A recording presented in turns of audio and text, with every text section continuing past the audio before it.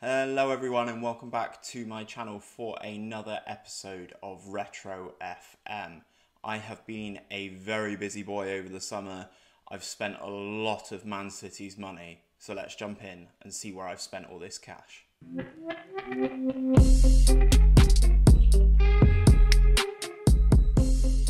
So first things first, let's take a look at how last season finished. We did, of course, finish in 6th position with 70 points from our 38 games.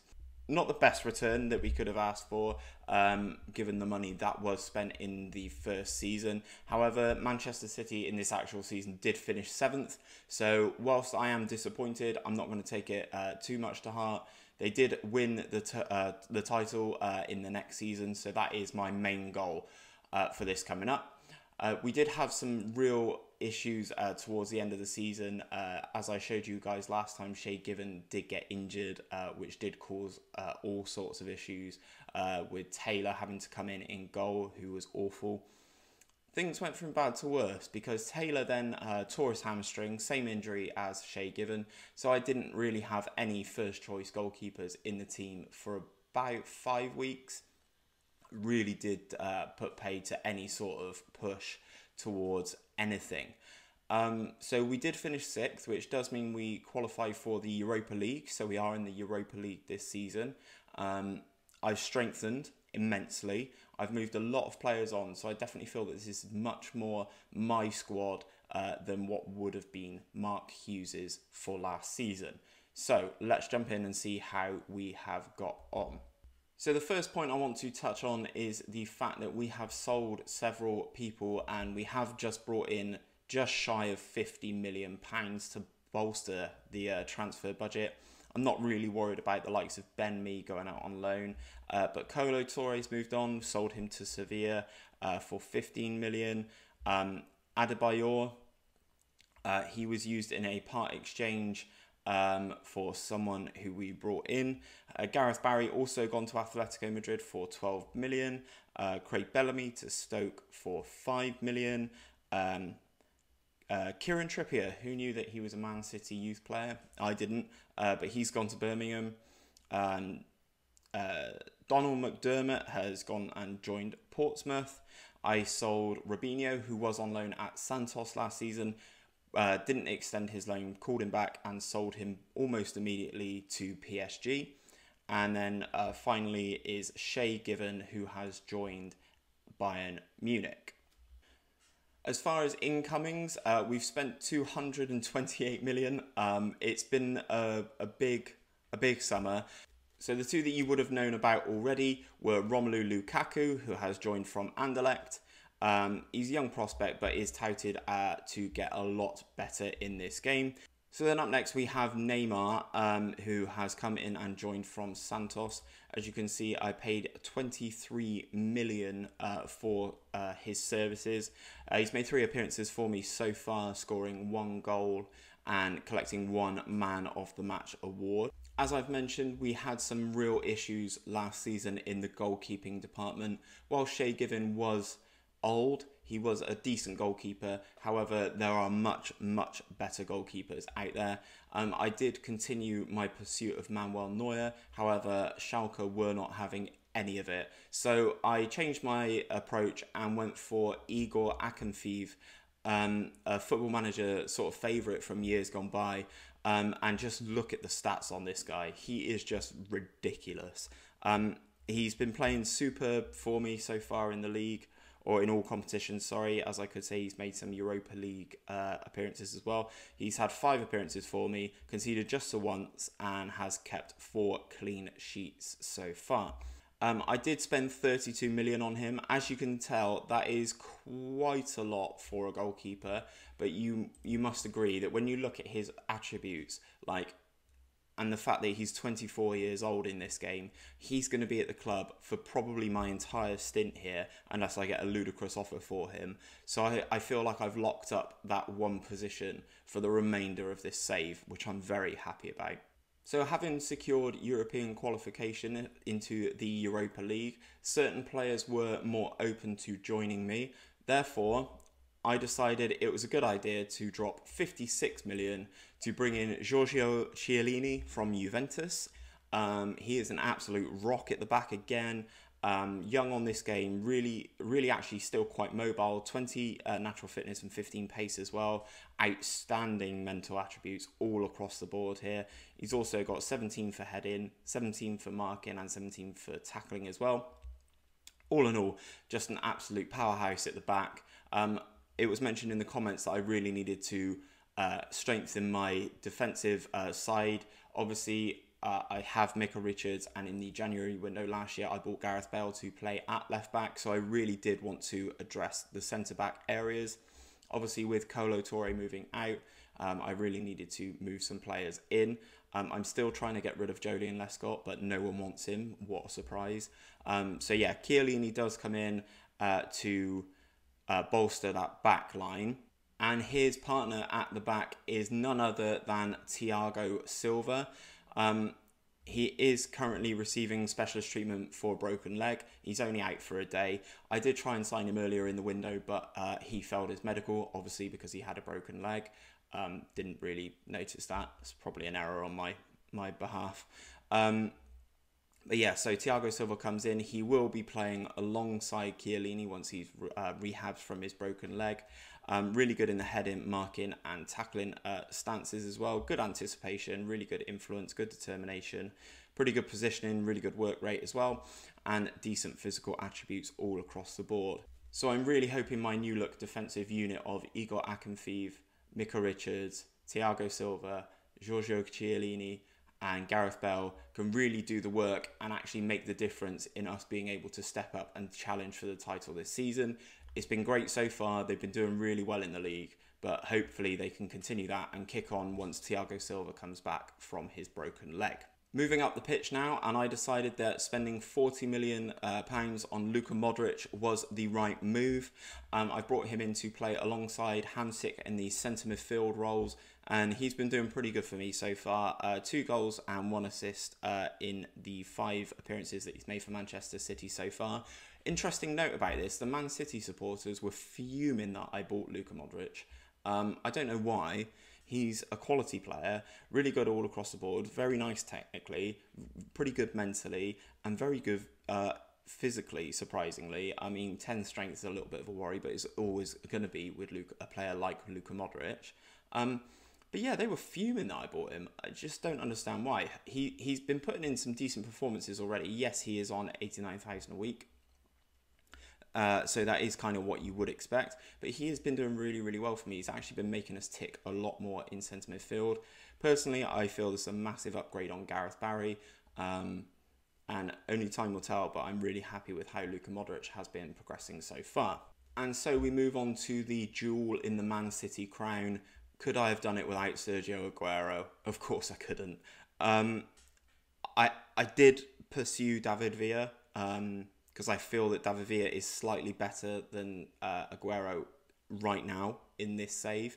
However, Valencia wanted ludicrous money for him, so I changed my approach. I saw the comment about Aguero I saw the mention about Aguero in the comments, so thank you for that. So I decided to go for it. It cost me 30 million and Adebayor. He's on 135,000 a week. He's taken a little bit of time to get used to the way that we're playing. It's still early days for the whole team, to be perfectly honest. But he's got a decent return of 2 goals and 3 assists in his 5 appearances. So things are definitely starting to go in the right direction for Sergio Aguero. Obviously, as I said, this is the season that Manchester City won their first league title with that Aguero moment. I'm hoping it doesn't come down to the last day of the season, fingers crossed. But we shall see. We do have Aguero, so if it needs be, then he will hopefully be the man to give us that league title. So far this season then we've been doing pretty well. We did draw on the opening day of the season at home to Bolton. I'm just going to show you the stats for this because I feel that I was completely robbed. So here are the match stats. 17 shots for Man City, 1 to Bolton. 7 on target for Man City, 1 for Bolton. We had 1 shot blocked, we hit the woodwork once, we had 3 clear-cut chances, but yet somehow a late header from Johan Almander rescued a point for Bolton. Since then, we beat AA Ghent in the Europa League qualifying. So first leg, we beat them 5-0 at home. And then the second leg, we beat them 2-0 away, thanks to goals from Aguero and Hamsik. In the league, though, we have secured a 1-0 victory over Arsenal and a 1-0 victory over Everton. So that currently leaves us in fourth with the 7 points from our 3 games. Currently, Tottenham are flying, play 4-1-4. I think they beat Manchester United in their last outing. I'm not worried yet. There's still plenty of football to be played, but this is improving. This is slightly improving on last season's performance. We lost games against Everton. We lost games against Arsenal. Obviously, they are big teams in this period of time, despite their league positions of 15th and 17th respectively. Okay, so up next for my Manchester City side is a trip to Villa Park to take on Aston Villa in the Premier League. Okay, so we have an injury to Luka Modric. He picked that up whilst on international duty for Croatia. Also, Thiago Silva is not fully fit, although 91 conditioning, that's not too bad, but he has come back from a broken leg, so hopefully I'll give him some minutes in this game. Other changes to the team, this is now what we are playing. So Akinfeev in goal, Mika Richards, Nader Manua will potentially turn into Thiago Silva, Chiellini and Gareth Bale. Hamsik is currently now playing alongside Nigel de Jong instead of Modric, just because of the injury. Then I have the 3 there of Di Maria, Eden Hazard and Neymar, with Sergio Aguero up front. So we will submit the team and let's get into the game at Villa Park. Interesting to look at the teams that I come up against now. So this is the Aston Villa team. Brad Friedel in goal, Luke Young, Richard Dunn, Carlos Cuellar, Stephen Warnock, Fabian Delph, Stilian Petrov, James Milner and Ashley Young are interesting ones. Gabia Bonglahor up front with Marco Barello, who I think they must have signed in the summer, mustn't they? They have 12 million paid in the summer. So it's going to be an interesting one. We will just jump into this. The team talk stuff on FM10 is just dreadful. I feel it basically offers nothing. First highlight of the game then, Hazard crosses the ball in from the corner, gets cleared out to Gareth Bale. The ball works its way all the way back to Akinfeev, into Di Maria, into Aguero. Hazard advances into the penalty area but gets pushed wide. Back to Gareth Bale, who strikes it. Friedel can't hold on to it though, and Villa are allowed to break themselves. Obviously, I do have to worry about the pace of Gabriel Bonglahor in this game. Obviously, players like James Milner and Ashley Young are still pretty good. The highlight does end there though. Nothing too severe to worry about from a defensive point of view. Neymar on this right hand side gets blocked. Hamsik into Hazard, into Di Maria, who hammers it low and past Brad Friedel, and we go 1-0 up. Nice little team move here from on the right hand side from Neymar getting tackled actually. Let's just wait for the replay to go in. So Hamsik picks it up into Hazard, who slices the defence apart, picks out Di Maria on the left, and as I said, calmly slots it below Brad Friedel. One thing I will point out that I have changed this season is within the strategy, we are now set to control instead of attacking. I felt that did help massively when it... God, what a chance that was in the background. Bonglahor's first shot is saved by Akinfeev and is pushed out to the other Aston Villa man, but he fires it straight into the side netting. Yeah, so as I was saying, I found that being on control really helps, as opposed to being on attacking. Being on attacking let me susceptible to several counter-attacks, as Aguero just misses another chance. Highlights coming thick and fast in this game. But yeah, I just feel that it was a much better option to have. Allows me to dominate the game, as you can kind of see. Although saying that, Villa have probably been the better team. Haven't had the same amount of highlights. I'm just waffling now, just absolute waffle. But yeah, the control seems to be working so far as we move through the season. A free kick to Aston. I don't know if the highlight will continue. Hazard takes it short to Hamsik, out to Gareth Bale. Bale into De Jong, who's, as I said, he's not the player I want in that sort of role, but, you know, needs must. Neymar's absolutely rinsed the entire team there. Brad Friedel's an absolute beast. A triple save from Brad Friedel there. Just gets up, save, gets up, save, gets up, save. That's helped us pad the stats. But the ball goes into Aguero. Another save from Brad Friedel. Man's a machine. Aston Villa haven't really threatened so far. The defence seems to be able to hold strong. Hazard running through out to Neymar on the right-hand side. Uses his pace to get past Warnock. Ball into the penalty area, but obviously Aguero is not going to be winning those in the air. Corner comes in from Hazard into Chiellini. Back out to Hazard. Ball goes in towards Noah, but is unable to get anything on it. Chiellini picks the ball up, looks for Aguero, but Brad Friedel is alert and off his line to stop the Argentinian.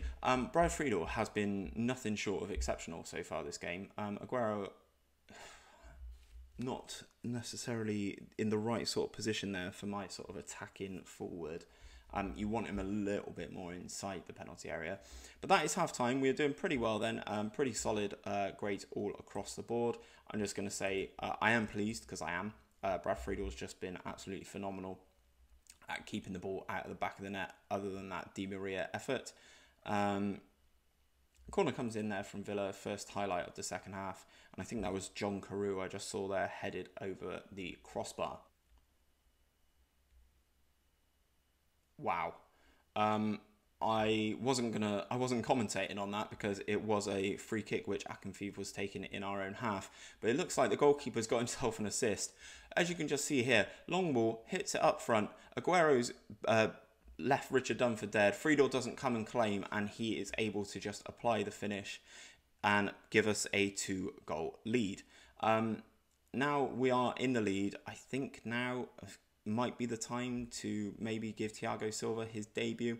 I did just see that Chiellini is on a booking.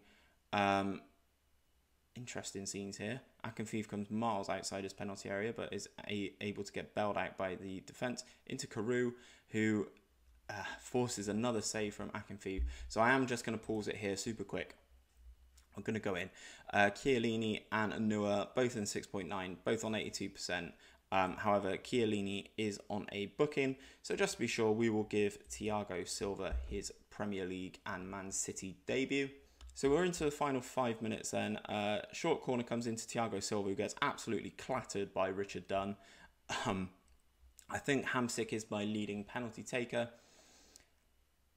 So we have a penalty to put this game to bed. 3-0, upsets Hamsik, and it is a goal. As I said, penalty from Hamsik there, and he just slots past Brad Friedel, making it 3-0, putting the game beyond doubt. That will secure the 3 points. As I said, another good performance, 3 different goal scorers, and another clean sheet for the Russian wall that is Igor Akinfeev. Sensational performance. We'll click continue. Key man, Man City, Akinfeev. 3-0 victory then, and where does that put us in the league? So we do move up to 4th on 10 points. Whilst we do have a game in hand on Chelsea, you'd like to think that we would overtake them. However, as I said, Tottenham are on absolute tear. Played 5, won 5, scored 12, conceded 4. So they look like the early pace setters so far in the Premier League. Okay guys, so I will leave you there. We do have some Europa League group games coming up, as well as the League Cup 3rd round. Got quite a lot going on. I'm hoping to bring it back for these games here against Manchester United, Tottenham and Liverpool respectively. Be really interested to see how this new look side gets on against Manchester United. So until then guys, take care, and I will see you very soon.